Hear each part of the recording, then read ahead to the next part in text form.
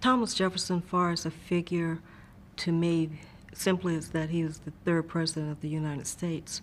Recently, I've become very interested in him because he was the owner of 3 sets of my ancestors that make me who I am. So naturally, I'm digging for all the information that I can to understand the man in order to understand from where I came, far as the treatment of my ancestors and the roles that they would have played in America. To me, it's very, very rewarding to go to the library and to be able to pick up a book on Jefferson and find the names of my ancestors, such as my 4th great-grandfather, or further back to date from our first American ancestor through to my grandchild is 10 generations, and to me that's very rewarding and fulfilling. Third president, Thomas Jefferson was the 3rd president of the United States, beginning and ending. I didn't know much about him, wasn't interested in him, as I'm not, or wasn't very interested in a lot of the quote-unquote founding fathers of America, simply because I never related to them.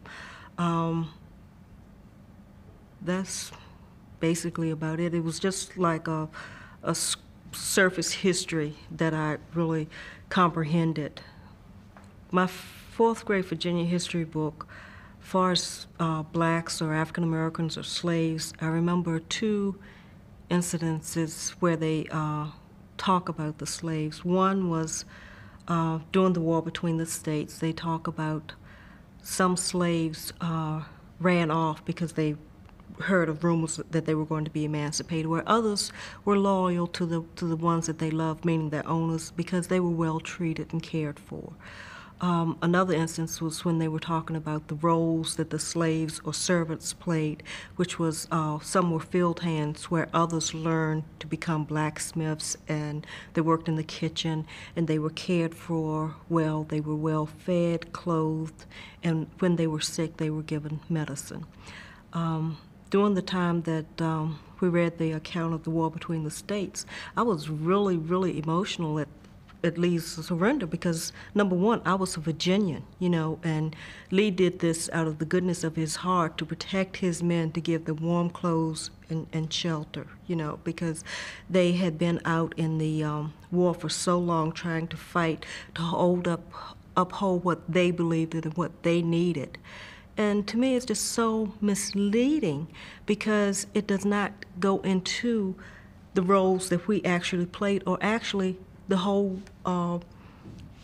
war itself. You know, yes, it was the needs of the Southern planters versus the needs of the Northerners, but far as the factual things that actually went on, you don't get any of that. You don't understand it, you don't comprehend it, so you're looking at one thing one way. Basically, Jefferson, in his role, to me, Jefferson symbolizes America in the sense that Jefferson was a man of his time, and he was no different from any other man, with the exception of his political and financial status. Jefferson was vital in the writing of the Declaration of the Independence. He was the 3rd president, but he was a man and he owned slaves and he profited from his slaves. He was a very curious man in the sense that he always wanted to analyze things, and he analyzed the best way to make a profit, whether a slave was better suited.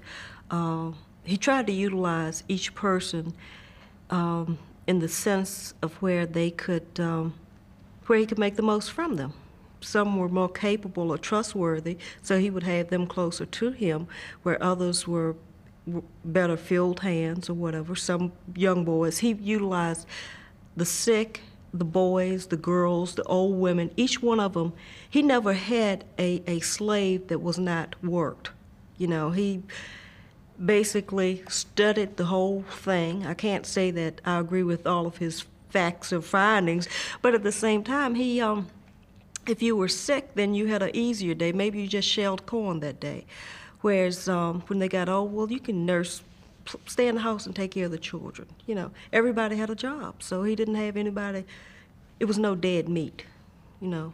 Makes Jefferson a man of his time. He was no different from anyone else. He was a human. He was not a god. Jefferson, I can't say whether he was bad or good. I think many of his slaves were treated better, particularly my family line, because my family line were closely related to his wife. And there was a kinship there. And I firmly believe that kinship from his line as well. And from that point, the house servants there were treated better. As far as him being bad, I think he was a man, a lustful man. And I think he utilized what he had to utilize. I met a historian in the District of Columbia, I believe in '95, that's on the board at Monticello, and I was introduced to her as she was the director of whatever. And, you know, they said Monticello. It meant absolutely nothing to me until they said Charlottesville, because my concept, Monticello and Charlottesville, it didn't, you know, the two did not mesh for me. But once she said Charlottesville, a bell lit up. I said, oh, that's where I need to go. That's where my great-granddaddy's from. That's where Wormley's from. And we shared a little bit of information. I networked with her as well as she with me. And we exchanged phone numbers and addresses. And I gave her my great-grandfather's name, which was Wormley Hughes. And from that point, a couple of months later, I got a letter from her. And she said that she found in the census records of 1850 that there was a Wormley Hughes, who was the gardener at Jefferson's estate, in the household of his half-brother, Burwell Colbert. And could this be a connection? So I figured a Wormley Hughes, Charlottesville, yes, it's a connection, but this was like 100 years off from my great-grandfather. I said maybe his grandfather or something of that nature. But I had nothing to go on. I could not make a connection. Plus, I was working on another project, and I really didn't have the time to pursue it because I needed to leave out of the county. Finally, this was around May. I received the letter from her in August. Around January, I got curious again. We were snowbound a couple of days, so I had time to do a little research. So following up on that, I wrote to her or called her I believe I called her, and she sent me some information on Wormley, who was the gardener, and tells me that he buried Jefferson. Now, this Wormley was like my third grandfather. I think that's the way it is, my third great-grandfather. And he went by the name of Hughes. I started with this history, or wanting to know. I've always wanted to know since I was a child.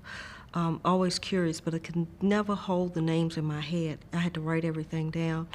And around 1990, being a mother of teenagers, I just felt that my kids were kids, not only when I say my kids, I'm talking about kids within the community as well as my own daughter. Tend to take education in the school system a little bit for granted. It really bothered me in the sense that I thought that they had a great opportunity and they should utilize what they had. And I felt that it wasn't a connection there with who they were or where they came from. And I thought maybe if we started documenting some information, then maybe they wouldn't take things so lightly. Because I remember in 1968, when I first went to the high school in my area, it was forced integration at that point. And up to that point, I never really had any idea of the differences of races other than speaking to people on the street and going my own way. As a mother in the 90s of a teenage daughter and other children, I felt it necessary to reach out and to try to uncover my roots. In the sense of learning more about my ancestors and the roles that they played in America. Having lived through the integration of 1968 and to know what I went through as a child and trying to relate and trying to understand, I felt the need to utilize things that were available to us. And I felt that if my children and the children in the community in which I live understood the roles that each of our ancestors played, I felt that they would feel better about themselves and better understand the need to proceed on in life. I started researching my line by questioning aunts and parents, and I'd just write down everything that I could. I started with a basic oral history, and then one day I was at a bookstore and I found a book on the births within the county. So I went through there and I found a couple of my ancestors, and then I found another book written by the same person. And then from that point, the book told where you could go for more information. So I visited the local record area where you could receive your marriage, birth, deaths, wills, those type of things. So I utilized all the local sources. And as I would do that, when we'd have family gatherings, I would share with my family, and each time one ancestor would automatically, it would bring a tale back a little bit about something that I'd found. It would spark a memory. And again, I would write that down. And I started a notebook for each line of my family. One of them was basically setting up the family lines as to what time frame they were all. One thing that fascinated me was during the Civil War. My mother told the tale of one of my family line when the Northern armies were locally in the county. Around their owner, they would say, "I wish these men would go home," type thing. And then as soon as the owner's back would turn, they were giving them all the food that they could give them, and give them supplies. And yes, sir, just help yourself. Just give them everything. Another story that one of my cousins told, he's 86 years old now. He remembered one of my ancestors in the Gainesville area of Virginia telling a tale about the old Carolina Road, and said that the Carolina Road not only served as a means of the Underground Railroad, but the slave traders exported and imported slaves back and forth to the South on this line, and said that each time they always had to make an example that whenever one of the children would be crying a lot, whether it would be from tiredness, of hunger, or cold, or whatever, that they would literally bash the kid's head against a tree in order to make an example to the mothers to keep the children quiet. So from that point on, the children were quiet. Beyond angry and hurt and outraged, I don't dwell a lot on any of that. I just take it for what it's worth, and the worth is to let me know the capabilities of man, and to know that these were people, and they were human. I can't begin to understand the rationale behind all of this other than to make them feel in charge or in control or whatever. I can't go there often. It's too painful. The first time I went to Monticello, it was unnerving to the sense that when we pulled up into the lot and we saw the stables, and we were told that my great-great-great-grandfather would have worked in that stables, and we saw the grounds, and he was a gardener there. And to know the love of flowers and plants and gardening of my father and aunt, it just made me connect, and I felt like I was walking in their actual footprints. And it made me feel very, very fulfilled and connected. It made me feel a sense of belonging. And then from that point, as we walked through the house and under the arch going into the library, that was very dramatic because one of the great uncles did the carving and the connecting of that, and to see the books and so many things and characteristics that house shows and holds. It holds true today for my family, as far as the colors of rooms, the love of books, the the air, the views and things. Those are things that we as a family connect to. To work on those grounds, I think you had to really, really analyze your slaveholder as you would on any plantation. But those grounds in particular, I think you would have to know the mood that he was in on a particular day. in order to have how to function that day. And I think you would have to take it one day at a time. Walking those grounds is is tremendous, and where the Mulberry Row is, where the slave quarters and the artisans' shops were. Most of my immediate family were on Mulberry Road or in close slave quarters there, and they were basically the artisans and the house servants there. So I tend to believe that they had a easier time than a lot of the slaves. Not to say that they had a joyous life by any means. I think it would have been hard because even the elite slaves, and they were, but they were also separated as a family. Their family units were not always together. And I think you had to take it one day at a time. To be a slave, you were not in control of any of your needs, wants, desires, or anything. You were controlled by someone else. Your thoughts, you were dictated to. You may have had inward opinions and thoughts, but you could never display them. As a slave, you would have to teach your children different than what you would teach them now. A mother now would, in being a Black Baptist, you turn that other cheek, and you do the things differently. Back then, I would imagine a mother would say, "Yes, I born your child, but no, you never look a man in the face, never look a man in the eye.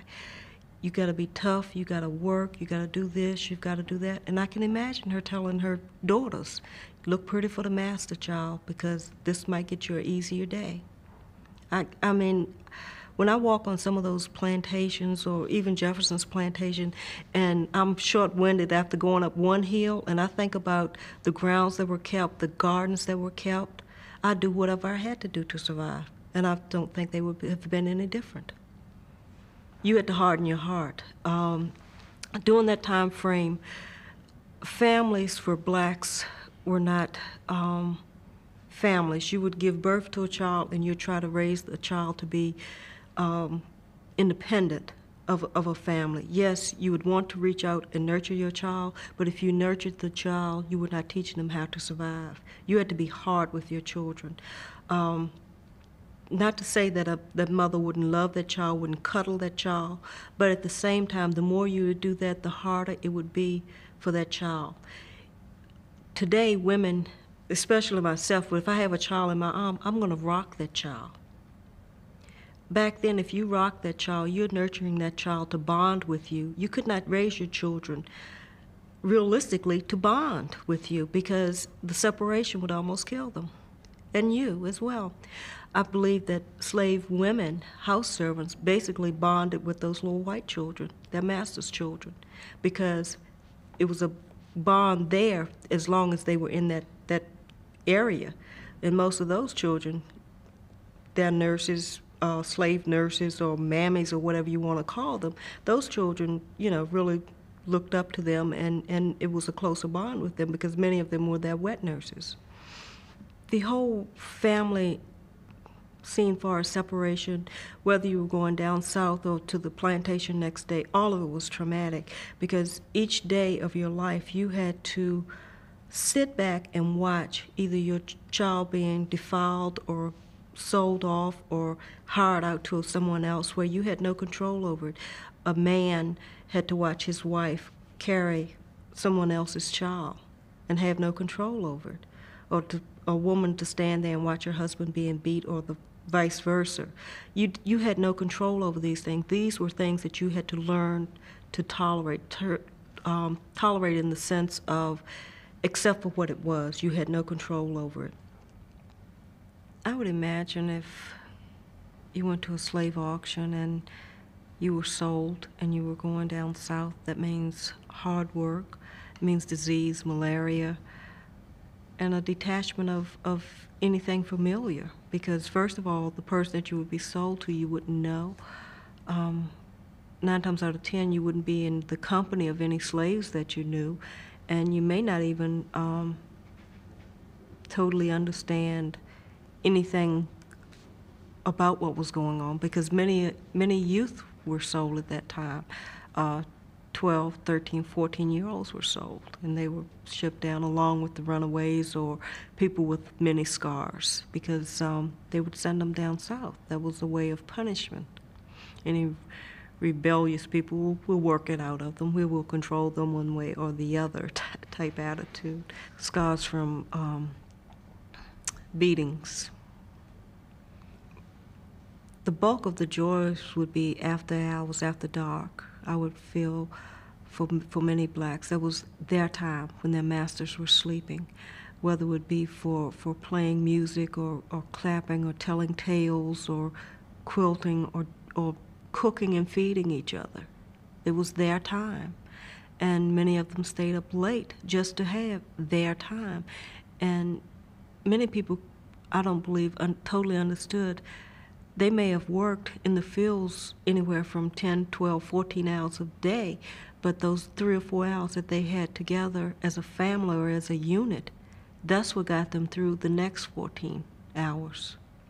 You had to have some type of mental stability in order to endure and to get through. And it was like to me, one day at a time in order to manage whatever the next day may bring, because you may have gone to sleep that night feeling comfort to know that I had 6 children and I have 3 of them with me today, where tomorrow you may have none.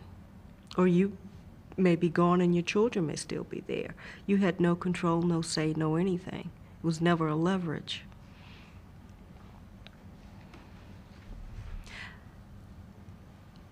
To me, slaves, free blacks, indentured servants all hope for the same thing, some type of freedom in a system of which equality would someday exist. Freedom in the sense of the right to go to church or to sit where you'd want to sit, or the freedom to have a garden and feed your children, or freedom to have a home or a blanket to put them under. I believe Jefferson's early thoughts on slavery was probably to abolish it. Later on, he became a man, a very strong Virginian, put it like that. He lived by his slaves. I think he was also a person that had to have complete control, or the sense of control over everything and everyone, far as labor, the production of labor, where one would go and come. But at the same time, many of my ancestors were able to move around freer, even though they were slaves. When Jefferson spoke of freedom and equality, he was speaking of freedom and equality for people that were white. He was not speaking of slaves or the black man simply because they were considered as property, not as individuals. His analysis of people of color, in his mind, was always inferior, except with the exception of musical ability as far as tone, but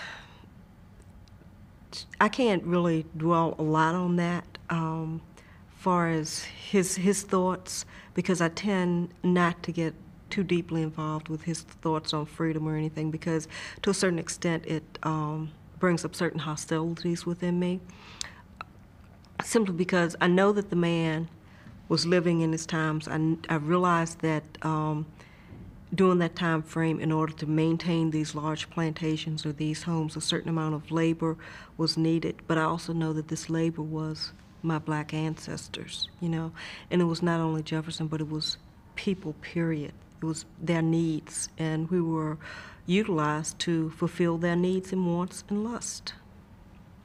This is the way America was they came here. White people or English people or whatever came here into America seeking certain freedoms, freedom of speech, freedom of religion or whatever, but these certain freedoms were maintained and received by the sweat of the black man. And America was built by the trade, the work, the jobs that the blacks endured during this time frame. a strong symbol of it, because he was one of the quote-unquote founding fathers, and he was a slave owner. It's simple as that. I can't dwell a lot on Jefferson or Monticello or his role as the third president or anything else. Jefferson is of little importance to me, to be very, very honest with you. I know that he is one of my ancestors, one way or the other, whether it's a great uncle or grandfather line or whatever. It's whatever you choose to believe. But there are too many similarities for me to deny it. But my concern with Jefferson is merely trying to understand what my black ancestors dealt with during that time frame. When I walk there, I try to put myself in the shoes of that woman or man working there for that day.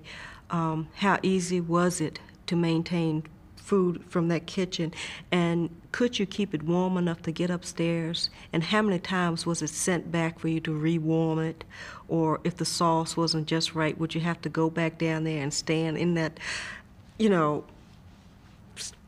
area, the fireplace area where you were cooking from? And those are the type things. Or how many times from that little dumb waiter was things sent back and forth? What was being sent back and forth?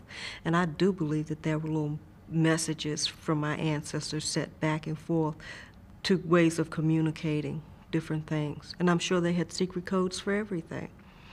It's no different today when you're working or you do what you have to do to survive. I believe when Jefferson died, a lot of the feelings of my ancestors died with him, simply because during the time that he was living, they had more freedoms than what many slaves had. And upon his death, they were sold to pay off many of his debts.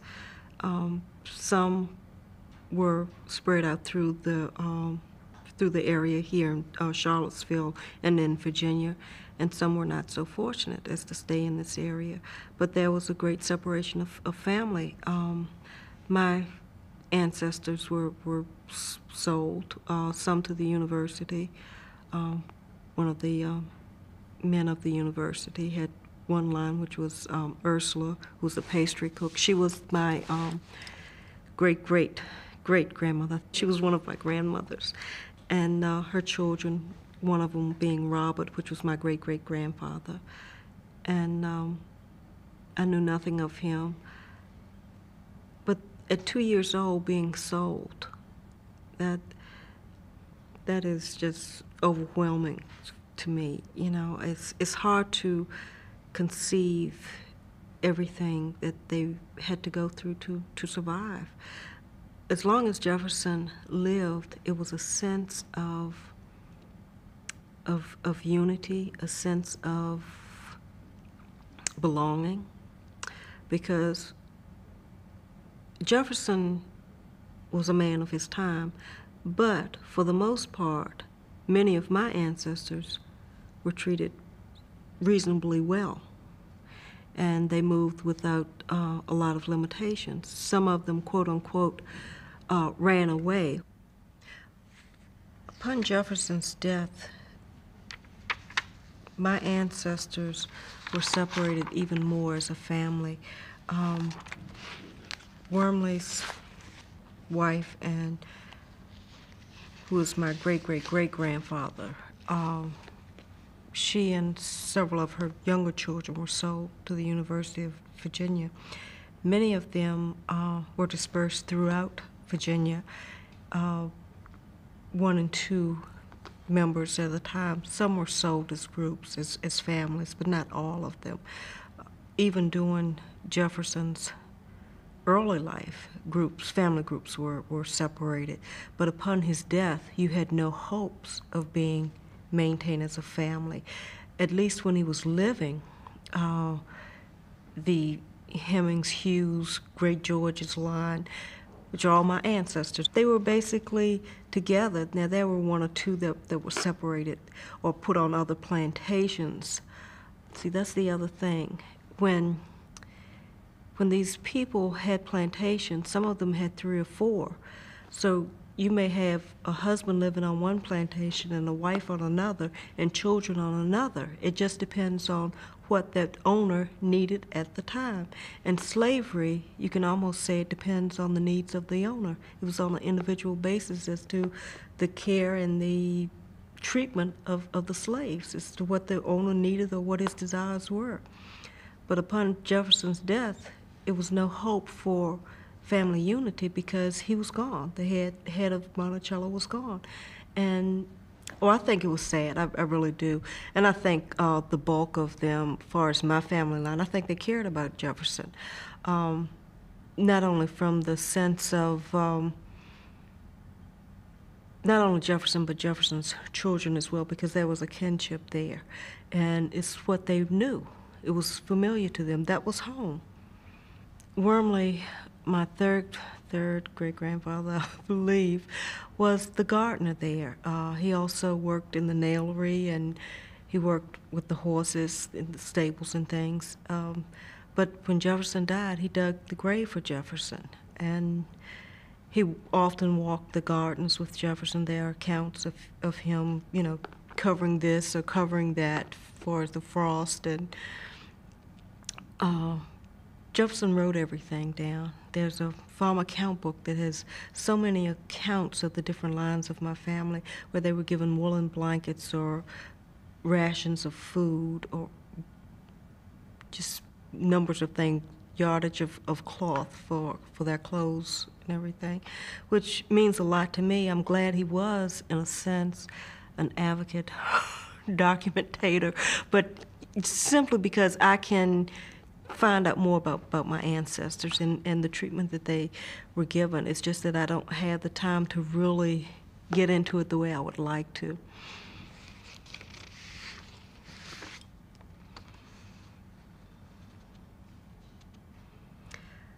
Upon Jefferson's death, there is a recorded inventory and appraisal of his estate, which includes his slaves because they were property. There was a Negro man by the name of Barnaby who was valued at $480, a Negro woman by the name of Betty Brown who was worth nothing, a Negro woman, Critter, who was also worth nothing, a Negro man, Wormley, who was valued at $200, a Negro woman, Ursula, and a young child at $300. These are just a few out of a 2-page list. That Negro woman, Ursula, was sold to a man here at the university. Ursula, Critter, George, Robert, and Burwell was sold for $1,100. These are my direct family lines. Ursula served as a pastry cook. Robert, who was 2 years old at the time of this sale, went on to be a preacher here in Charlottesville. But for the most part, not all of these slaves that were separated from family or from Monticello or from familiar grounds were fortunate enough to be sold as family units. The younger children of Ursula and Wormley were kept together as a unit.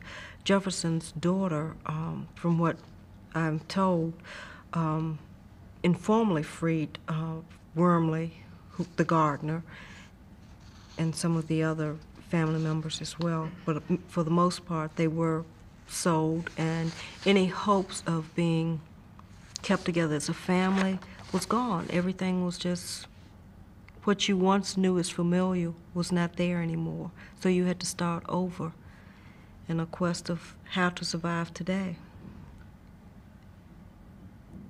Reading the list and you look at the value of everyone, this part was not too overwhelming for me because I've been working, realizing that this was a normal for that time frame since 1990. Because I've been researching my other family lines. I think initially when I read the very first one was far more dramatic than reading this one with an account of my own family. Because you realize it becomes very real that these people were not considered people, they were considered property. And property owners could do whatever they so desired to do with them. If they chose not to beat you, they would receive more money from a slave with no scars than they would for a slave with scars. When I look at the Free Register of Blacks, in 1793 it became a Virginia law that if you were free, you had to carry a certificate stating that you were free and who freed you and a description. And they would talk about the scars and how many fingers you had, whether you were nearly white or whether you were black. Or these descriptions to me was like the idea of branding cattle, because I grew up on westerns and cowboys and Indians, that type of thing. And when I really started reading this, then at the same time I was thankful that they did the descriptions, because I could visualize what my ancestors would have appeared to be. So it's a mixed bag, but at the same time it's very, very hard. It's a bitter pill to try to swallow. And you can't, for me, I can't dwell a lot on the bad parts of slavery, which I can't say that there's any good part of it, but I can't dwell a lot on the treatment of the slaves, because it will definitely harden your heart if you just constantly go over that. I just have to take it as it was history. That's from where we came. To me, there's a great lesson to learn. America was built, it was formed in the idea that all men are created equal, and this is the goal that we must achieve, that we are created equal. And until one day that we wake up and we don't see the differences that each one of us have, there's always going to be some type of prejudice, some type of people feeling superior or inferior. And I think that's something that it will be. I don't think that's going to change, but I think for the most part of slavery, the best thing that we can learn from that is to learn that it's not right. It's no justice in it.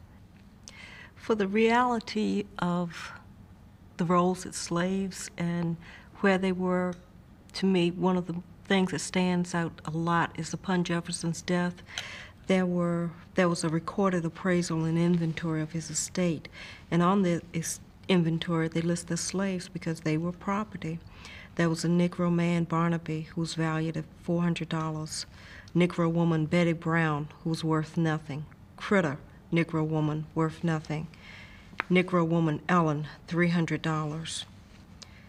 Negro man, Peter Hemmings, $400. Negro, Sally Hemmings, $200. Negro man, Wormley, $200. Negro woman, Ursula and her young child, $300. Negro woman, Ann and her young child, $350. And it goes on down. It lists all of his slaves. This Negro woman, Ursula, and her young child, and a few of her other younger children were sold to the university for $1,100. On this account, it lists Ursula, Critter, George, Robert, and Burwell for $1,100 as being sold, along with some other household goods. It brings to life the concept or the ideas, the history itself of the time. It makes you realize who you were and what you could or could not do, and where you were in the place of America itself. You were considered property, and you had no rights, no freedoms, no anything. And to be owned by Jefferson, to live up on the mountain, and upon his death, you were sold as all the other slaves throughout Virginia. It's very ironic.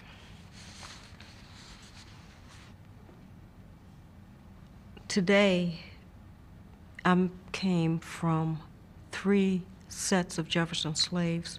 One family line was Great George and Queen Ursula. Queen Ursula was a pastry cook, and she had been with Jefferson back in the 1770 time frame. Most of my ancestors date back to the 1700s with Jefferson, 1770s forward. Some were inherited through from his mother, and some from his wife's dower. But for the younger generations, all they knew was Monticello, and this was home to them unless they were on one of his other plantations or with his daughters and their families. But for the most part, this is all that they knew, as well as many other people. What became familiar to them was home to them, and people there became family to them as much as they could allow themselves to feel a connection with. And I do believe that my ancestors in Monticello had a family group. They were very close-knit. I can't say that they felt totally as Virginians or Americans either, because I don't think that we ever really connected. We never had a total sense of belonging or acceptance, because we were never accepted as people. We were accepted as property, as a means of making the owner an income or for his own needs and survival. I think Wormley's identity was the gardener, the nailer, I can't think that we identified ourselves totally as any one thing for fear that whatever we related to or became accustomed to would be stripped away from us. I do believe that there was a great sense of loyalty, and I do believe that they cared for Jefferson. I never deny that. And I think, for the most part, Jefferson cared deeply for my ancestors as much as he was able to care for anything or anyone. And I think he was fascinated. The thoughts of slavery and trying to understand the roles that our ancestors played is a very difficult task, because unless you were a person privy to the court system or to the working of the court system, or to have a master that would allow you to do this, or unless he was hiring you out and you were treated bad and he filed a suit to recover what he was due, there's no documentation regarding you. All you can do is just generalize, and you're sort of feeling like in limbo because you don't know what type of ancestor you had. Would I have had an ancestor that would have been a runner? Would he have been a rebellious person? Would he have gone out and created everything to have the patrollers patrolling every night? Or would he have been quiet? Would he have ground glass or mercury to poison people? Or would he have been one to burn the jails or the courthouses down? What would he have done? Did he work in the fields or in the houses? What would I do at that time? Those are the questions that plague me regularly. My ancestors being Jefferson slaves, this is only one part of who I am. I have books on about 7 other lines that make me who I am. And I'm really plagued over who these people were and what did they do. And there's very, very little documentation. All I can do is read and try to understand the whole concept of slavery, and to look back at pictures to realize the type of quarters that they had to maintain, or to look at the county courts. One of the best things that I have come in contact with is a 1936 book published by June Guild, which is Acts to the Assembly, which is the Black Laws of Virginia. These were laws that were written that govern what blacks could do, whether you were free, indentured, or slaves. And to me, it's like a mini Bible, because you really need to know what your ancestors could or could not do in order to research them. Once you realize that marriages were not actually legal, there was no written account of a marriage, then you know when you go to the court, there's no need looking for a marriage until after 1867. But in the county but in family accounts and family Bibles of these owners, many times they're listed there. Many of the slave quarters housed numerous people in a 8 by 10, 10 by 20 space, wooden chimneys, which often caught on fire, and they'd have to push them over. Some were stone chimneys. Some, I imagine, didn't have much of anything. They were earth floors. Some were stone, some were wood, just whatever was available at the time. few blankets, clothing. For the most part that I found in Virginia, in Fauquier County, in the county in which I live, the accounts there were where blacks were hired out on an annual basis. They were given a warm blanket, a suit of woolen clothes, shoes, and they were supposed to be treated humanely. And if by chance they were not, the person hiring them out would file suit against the person that they hired them to for a plea of debt to do for unjust detainer. Well, if I put myself in that position, I think I probably could have maybe done a little more damage, you know. Everything is on an individual basis and what was going on at the time. Anytime I found that anytime there was a question of any type of rebellion, the patrollers patrolled that much more. They were constantly out on the plantations, and they would go in and check to see where everybody was.